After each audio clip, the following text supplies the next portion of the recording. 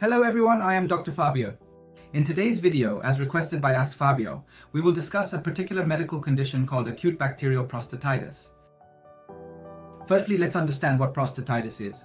Spectrum-wise, prostatitis can be an inflammation of the prostate gland, and sometimes the surrounding tissue becomes swollen and inflamed too.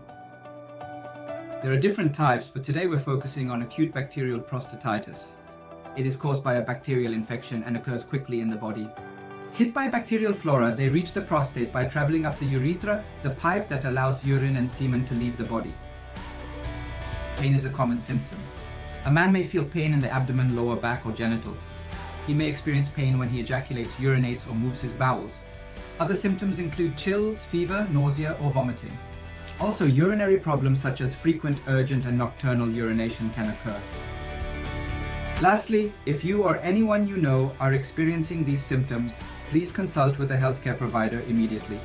It's vital to have an accurate diagnosis, as symptoms of acute bacterial prostatitis can be similar to those of other conditions. Till our next video, always remember your health is your wealth. Goodbye for now.